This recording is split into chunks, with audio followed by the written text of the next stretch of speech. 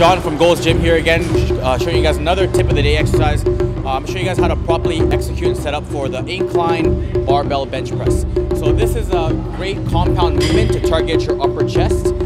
Very similar to the flat barbell bench press. However, now we're targeting more in the incline upper major pectoral area. Okay, so you're gonna want to set yourself up just like you would on the flat bench. Keep your shoulder blades retracted, and that way it allows you to keep your rotator cuffs in a locked, safe position. This is going to minimize potential risk of injury in the rotator cuff. Now you're going to have to set the bench up in a correct height here for your particular height. Here at Gold's Gym, we actually have a little foot pedal here, footstool that you can rest your feet. But I personally like to have my feet on the ground. It just allows me to stay in a little bit more of a secured position, right? Not too flared. Just make sure you're pressing up in the correct position.